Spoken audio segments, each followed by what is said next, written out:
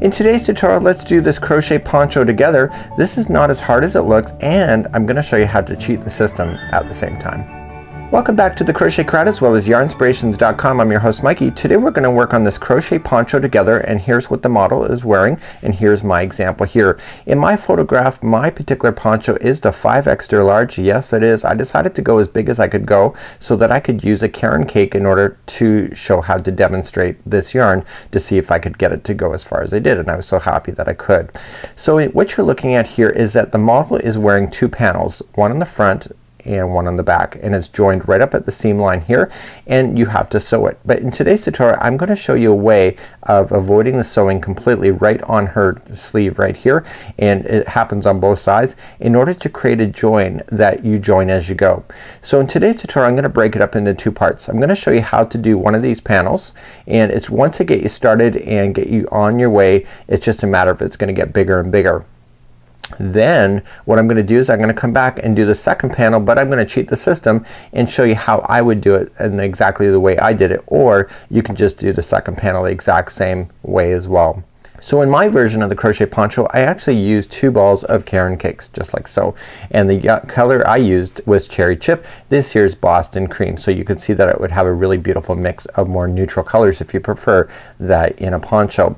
So what I decided to do is that I used 1 ball for the front and 1 ball for the back. In this poncho there's no front or back really, it's just a matter of interpretation on how you want to read it, but they're both exactly the same panel so you can wear either or. So what I did is that I did the front panel with 1 fresh ball, and then I put the ball aside, and then I did the second panel, and then I put that ball aside. And then what I do at the very end, we have a lot of fringe that is needed. So you'll see that there's 2 different colors. Well, one color is from one ball and one color is from the other. Chances are your yarn will not be at the same level of transition. So the next ball may not be in this transition. It could start off darker and then work its way to light, and etc. So therefore you have 2 strands and you grab 2 strands at the same time, and chances are they will be a different color like you see here. It gives you a nice effect. I then work from the bottom of the point all the way to the shoulder and then down the other side. So that's something that I kinda did for myself. So within today's pattern you can use the Bernat satin or you can use the Caron cake. It's up to you, and I'm gonna substitute because I'm using Caron cake to 5mm size H, but if you want to use the Bernat satin you'll need a 4.5mm, and what is that? That is a size US size 7 just like you see here. So let's get you started on this and let's go through some of the tips, and you'll find that this will work out pretty quick. So I'm just going to use one color for today's tutorial because it's always easier to teach in one color than it is to have switching colors. People get confused by that. So let's start off with the slip knot, and let's put our hook, and I am using a Caron cake size 5.5mm size H just like that. So to start off, and you'll need to do back and front panel this way if you don't plan on doing the stitch slip stitching that I will demonstrate later. So if you're not doing it with the slip stitch, both of them have to be chaining of 58. So 1, 2, 3, 4 and 5, and go all the way to 58 for me and meet me back right here. So I now have my 58 chains, and now what I want to do for row number 1 is that I want to single crochet back along this chain. So going second chain from the hook, so 1 and 2, just count back, go to the back hump of this stitch only, and just start single crocheting all the way across your chain. So there's no fancy work here. This is just single crochet in the back hump of the chain, and this will create a nice finish, and this is going to appear at your neck, so you're going to want a nice edge there anyway, so I recommend this strongly. So single crochet in every chain going all the way back across. So I'm coming up all the way across, and I'm just single crocheting right into the final chain. So I'm going to take you back to my example because the next row is going to throw you off track. It did for me both times that I did it, and I want to show you a little trick, and this will help you as well. Okay, so here's where we are right now. This is the chain that's done, and now we have to start establishing the chevron in order to get this shape. So we're gonna do that right now. So on the ends right here, we're always gonna end up, when it's solid here on the ends, there's always gonna be 4 double crochets side by side. So 1, 2, 3, 4. And then when what everyone else is that you'll see that there's 3 double crochets. 3, 3, 3, 3, 3, 3, 3, 3, 3, 4. You get that? So the ends always have 4 when it's solid on the end, and then the other row is just literally a 1 up, and then it creates a gap so that the next time it can come back in. So here's the thing. It's really kind of confusing on this pattern, and I had to go through it many times in order to get this right here. So here's the thing. Count how many spaces are 1, 2, 3, 4, 5. Right? So you know that once you get 5 of these spaces done and you start this, you know that this is where the split is going to happen. So you're going to put in 2 double crochets, you're going to put in 1 more double crochet, chain 3, 1 more double crochet into the same one, and then 2 more side by side. You see that? So there's a total of 5 stitches used up right here, but you'll see that it divides off. Then this side is 1, 2, 3, 4, 5. It takes you right to the end. For myself, I either kept going a little bit too short or I kept going too far in order to get this point, because I was just kind of misreading the directions. Don't even get me on about that. It does happen to the best of us, but if you can get 1, 2, 3, 4, 5 and you're looking for that, it makes it a lot simpler. So let's begin a row number I believe this is row number 2, and this is when we're gonna now start establishing this pattern. And then what's gonna happen in row number 3 and 4 is just a matter of repeating. So we have to do row number 2 first in order to get this to be established, and then the next 2 just keep going. So once you get the next 2, then 3 and 4, you'll see that it's gonna be solid space, solid space, solid space, and it keeps getting bigger. Right at this section here, the sides don't gain any more here. It's all happening right in the middle. So let's begin row number 2. So let's begin row number 2. We're gonna chain 3, counts as a double crochet. So 1, 2, 3, and remember what I said, the outsides here is gonna have 4 double crochets in a row. So the next 3 are going to be double crochet. Okay, don't think about that last one, that chain 3, as part of the group of 3. It's more like a border than anything. Okay, so you got 4 double crochets there if you count that as a double crochet. So then we're gonna chain 2, skip 2 stitches, and then go to the third one, and we're placing 3 double crochets in a row again. So 1, 2, and 3, just like that. So I'm looking for 5 of these spaces just like that to happen. So chain 2, skip 2, and double crochet in the next 3. So this is gonna be the second space so far of 5 that I need, followed by a chain 2, skip 2, and double crochet into the next 3. So 1, 2, and 3. Okay, now you can see 3 spaces. You need a total of 5, so chain 2, skip 2, 3 double crochets into the next one, or next 3, or 1 double crochet in the next 3. Okay, and now you got 4 spaces. Let's see. So 1 more, so chain 2, and this creates the 5th space. So watch what we're gonna do. So we're gonna double crochet in the next 2 only. Yes, next 2 only I said. Okay, so this here is your 5 spaces. Do you see it? So 1, 2, 3, 4, and 5. And now you've got 2 in here. The next one is gonna be a double crochet, but this is the very middle one, so you're gonna follow it by a chain 3, 1, 2, 3, coming back into that same stitch right in the same one, and that creates that center, and then double crochet in the next 2. So there's your 5 stitches used up right in the center to create the turn like that. Okay, so now let's continue to move down the other side. So we're gonna chain 2, skip 2, and 3 double crochets in a row. 1, 2, and 3.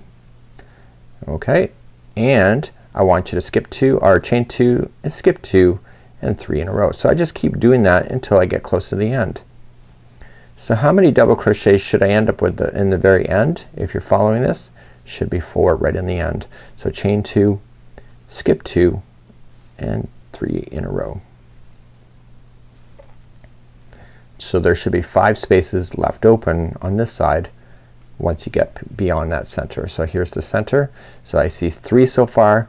So chain 2, skip 2, and 3 double crochets in a row.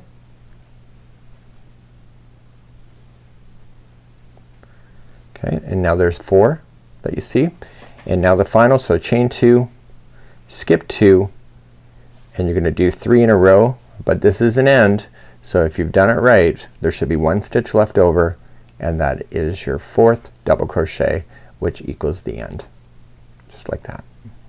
Do you get that? So now you have it now established as your point, and now we're gonna begin to move up to row number 3, and rows number 3 and 4 are the repeat pattern for the entire duration of the length of this poncho. So let's begin. Whenever it's solid underneath, this is row number 3, is that the next one has to be a space right above it, and then this fills in with the double crochets that you have. So whenever it's solid underneath, you are going to simply chain up 5. So watch, 1, 2, 3, there's your double crochet, and chain 2. That's your chain 2 space like you saw here. So that 5 equals all of that.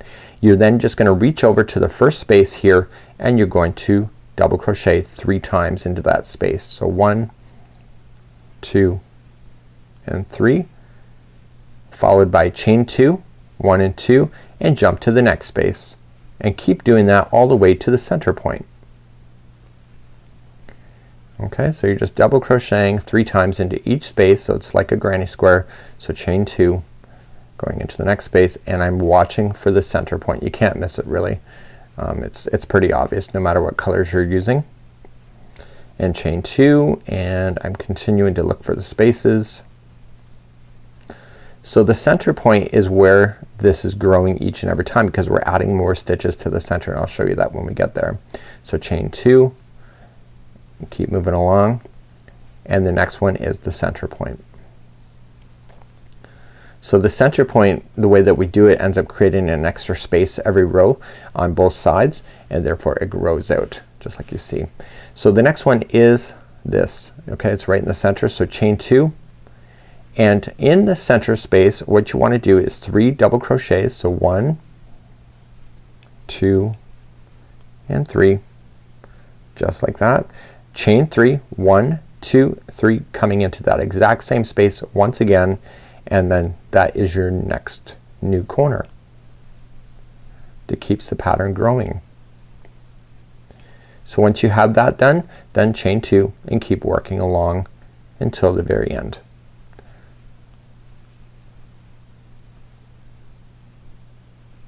This pattern is exceptionally easy to master.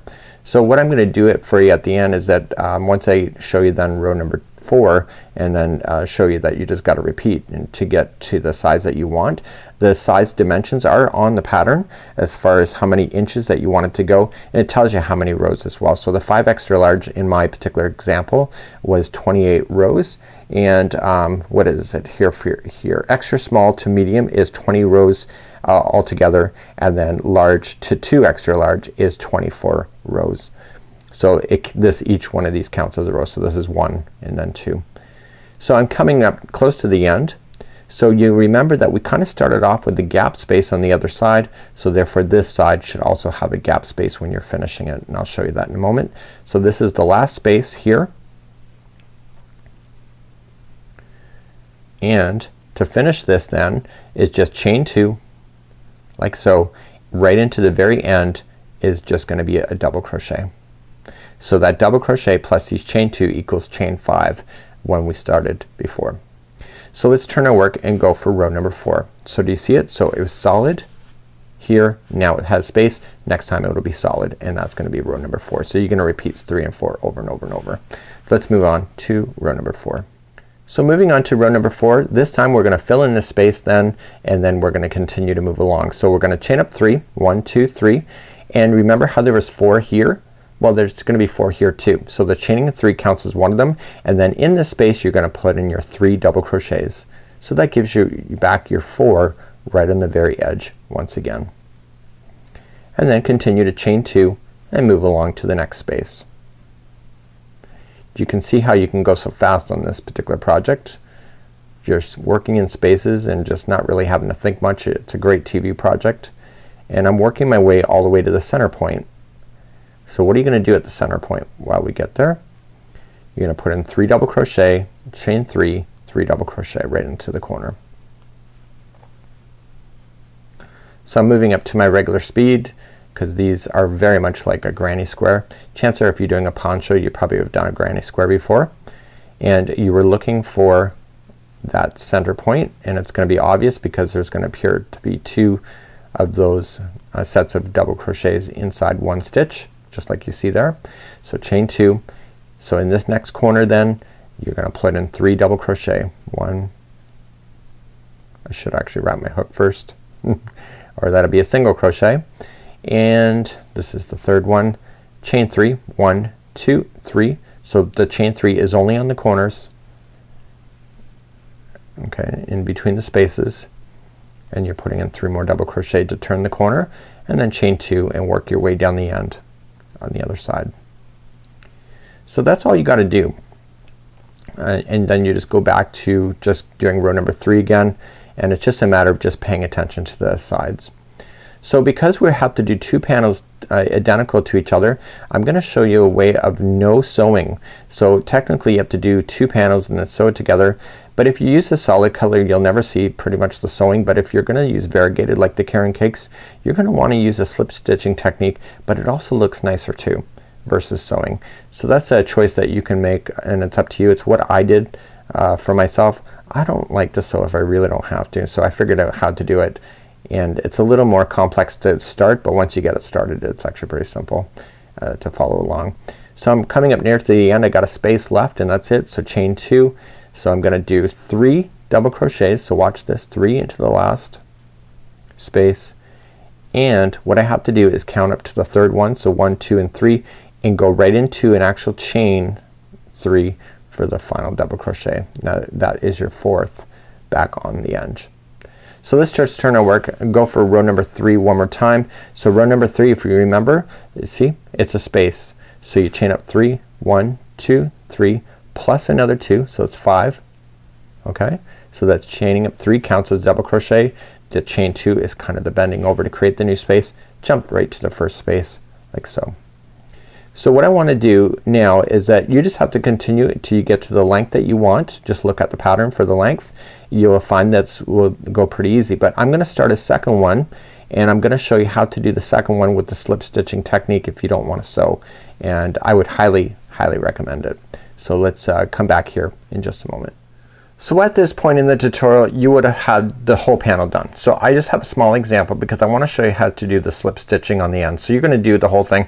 You're just going all the way until it tells you to stop for the amount of rows for the size that you want. So the second one you can do exactly identical to the way I just showed you, or you can use the slip stitching technique that I'm about to show you. So with a different color yarn, just to prove that this works, is that I want you to create a slip knot first. And instead of creating a chain that stands alone, I want you to join it to this one here as you go. So just right in the very end, just insert your hook like so, and then just wrap it and pull through. So you've now just joined it like that. So do you remember how many that you have to do? You had to chain 58. This joining is gonna count as one of them. So this is one already done. So I want you to now chain, and you're gonna chain all the way, and the 58th chain should be the attaching to the other side of the neck here. So 1, 2, 3, 4, and 5, and go all the way here and go to all the way to 57 for me, and then 58 we're gonna join, and I'll meet you here in just a moment. So remember the first one counts as 1, and so you just gotta go 2, 3, 4, 5, and just continue like that until you get to 57, and then you're gonna join. So I'm now on chain number 57 and 58. I want to join it to the very top corner here. Okay, so just use that as your 58th and just join it with the slip stitch. So now you have a chain that is extending across, and now we're gonna build out. So every time we go to join now, we're gonna join along this side edges here. So let's begin, and we're following the pattern as usual, but we're gonna just do a slight twist with the slip stitching at the end. So what I want you to do is that we want to go second chain from the hook. So again, just coming from the back, so just start immediately second chain in, and I want you to start and just single crochet yourself all the way back across this line just like that. Okay, and I'll meet you at the end of this chain. So as I come all the way across, I want to make sure that this is not twisted in any way, so it's kind of laying flat. And as I come to the very end, all I want to do then is slip stitch to the start like so. So now we're going to begin the second row, which is going to establish the chevron, but on this side. So let's turn our work. So but before we turn our work, we need to move up. So do you see how this is filled in space here? So we need to chain 3, 1, 2, 3. This counts as that chaining 3 that we normally would have started with. And on the top of the chain 3 you're just gonna slip it to the top of the other one that you see that is directly right beside it. You see that? Now we're gonna turn. So do you remember how many spaces that we had in order to create till we get to the center? Well, we had a total of 5. So just right where we are right now, just move to the next 3 for double crochet in a row. So 1, 2 and 3, just like that. Okay, so it's the same on the other side. If you look at it from that point of view, you had 4 double crochets in a row. Now you got 4 on this side. So that chaining of 3 with the slip stitch is 1, 2, 3 and 4. So chain 2, and you were looking for 5 empty spaces before implementing the corner once again. So we're just gonna continue to move along like we would have normally. So the slip stitching allows you to be able to not have to sew at the end, and you can build this as you go as well, which makes it a lot more simpler. It's one less headache at the end. And it allows you to use different colors without having to worry about finding what yarns are gonna go together when you use a darning needle. So let's take a look. I think that there's 3 empty spaces so far. We want a total of 5 of them before we do a corner. So we got 3, chain 2, skipping 2. So it's just like we did the other side. The only difference is that the sides are attached to each other as you do this process. Okay, chain 2, and I got one more to do to get my 5.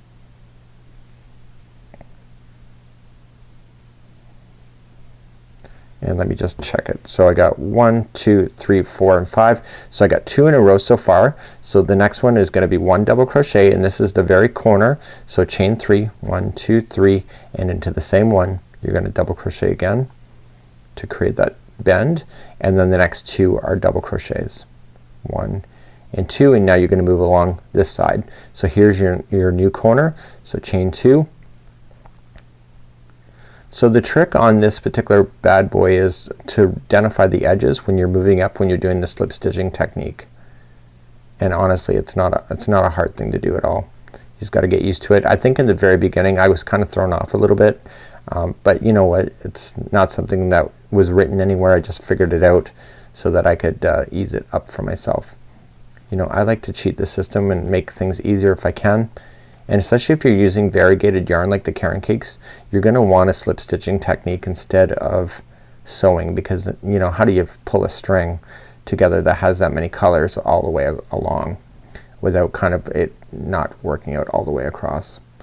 So we're just continuing along. So I'm looking for a total of 5 empty spaces. So I got 1, 2, 3, 4. So chain 2 and skip 2. So 1, 2, 3, and look at that, you got only 1 left. That means that is the 4th. So just going right into the final one, the 4, but watch. So what you have to do, you just gotta make sure you're looking at it from the same point of view, is just go around the top section of where this is, go right into a chain, not into a space, and just slip stitch it, and that just pulled it together. So let's move up to the next row. This is row number 2. So before you move, okay, do you see how this side is a space here? This side that we're about to start will have a space as well. So chain 3, 1, 2 and 3. Okay, go right into a chain for a slip stitching like that. Now it's together, and now turn it, and because it's a space now, chain 2 finishes the space, and then you go right into the first space here for 3 double crochets, and I'll show this to you in a second. So that's how you're gonna move up. Okay, do you see that? So now they match each other. So then chain 2 and then go right to the corner. Corners are always gonna be the same, of 3 double crochets, chain 3 and 3 double crochet.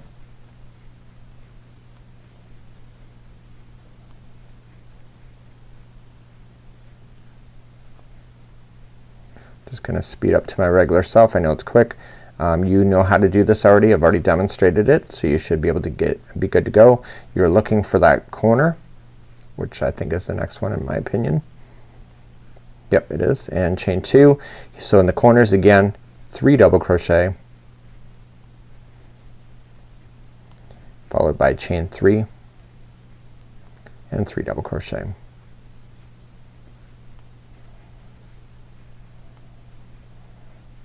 Okay, chain 2 and then just keep moving down. So again, you're looking for that final edge. The final edge will then have a space. So just like we started on, it had a space, so we want to make sure that each side finishes off the same. Now if you've been following the pattern exactly, when you go to do this, they will always line up to be the right rows for each side. So you should never have a join where one side is a space and the other side is a solid. Sometimes you near the end of the project you just gotta pull it in to make it look like the space, and it's not because it's not there. It's just sometimes visually sometimes it crunches together. Okay, so we're just coming to the very final of this row. Okay, so we have a space, so chain 2, right, and we still have to put in a chain 3 double crochet into the final. So just go into the final right there, and before you finish then just right in the top here. Okay, just going right into a chain, don't go into a gap space, and slip stitch it, and therefore now they equal each other. So then to move up then for row number 4, before you turn it, I keep wanting to turn, is that the next row is a solid row. You can see that here, so this side should be solid as well. So let's chain 3, 1, 2, 3. So there's your first one. Join it with a slip stitch like so, turn it, and then right in the space itself you're gonna put in 3 more double crochets.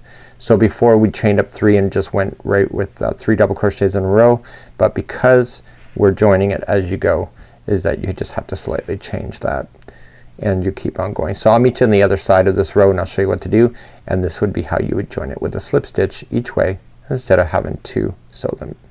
So I'm coming up near to the end and chain 2, and so the last space then has 3 double crochets in it. So 1, 2 and 3, but remember when you have these solid sides there's actually 4 double crochets in a row. So then the 4th one will be in the top of this chain 3 that you started with, and then just stretch it out and slip stitch it to the same level of the other side, and then that will conclude that round or that row. So once you slip stitch it, then chain 3, 1, 2, 3, slip stitch it again to the next level up, and then begin again. So just turn. So this time it's empty space, so it'll be chaining 2, and then just jump to the next space with 3 double crochets. So that's how you chain as you go. So let's just quickly review on how to make the drawstring next, and that is done right in the top section right here. So there's gonna be a drawstring if you prefer it, and it's up to you if you want to use it or not. That's completely your business. And so what you have to just do then is just grab one strand like so, and you have to chain so that it's 50 inches long or 127 centimeters. So you just, I'm not gonna do that here on camera, but 1, 2, 3, 4 and 5, 6, 7, 8, 9 and 10. Do it so it's 50 inches long, and then all you're just gonna do is that you're just gonna weave it in and out of these chain spaces. So let's say it's a little bit longer than what it is. So you'll start on one side right into a chain space, and you might want to come into something like this so that it's coming in and out of these chain 2 spaces like so. Okay, so then it will be over top of this one, under here, and so far, and go all the way around, and then you'll have enough length that you can pull it. The drawstring adds the character of this not stretching too much on the top, and again that's completely optional for you. So what about fringing? Let me talk about that. So in my Caron Cake example I have fringing, and so I used one Caron Cake for one side and another Caron Cake for another, and I was left over with empty yarn, with a yarn left over, not this much of course, but I was left over, and what I did is that I took 2 of the balls, so one strand from one ball, one from another, and I measured it, and I made my fringing only 8 inches long, and it suggests to do 12 inches long here for that. So all you're just gonna do is take a tape measure and just lay it down. Once you're satisfied with one length, I actually just put it aside as my model, so then I just keep doing more and more, so just laying it out. So each one of my fringes is about the same, and you know you can get it pretty close to each other, and then you can just do any final trimming you need. And I put 4 strands per one fringe. Okay, so I got actual 6 here. So I keep one aside as my model, that's what I want, and then the rest of it I just keep cutting. So I do a whole whack at one time and then I could go back and do more. So taking this, I want to fold it in half like this, and all I'm just gonna do is start on one side. So because the Caron Cakes has a really unique color, I start on one side and then I go to the next, and then I do this, and I keep bouncing back and forth, and I do all one side like this all the way up, and then I keep doing that. Then I start back at the bottom on this side here, again the middle, and then I go back and forth, and you'll end up with a really good color mix if you want to. So to do the fringe, just insert your hook into a chain 2 space, pull through, and then using your hands, your fingers, just open up that hole and insert the remaining yarn through the hole like this, and just pull through like that. Okay, so then your next one will be here and here, and you just keep going until you have it, and then if they're not equal in any way at the end, you can just safely just trim along and take out any ones if you would like it to be more equal. That's completely up to you.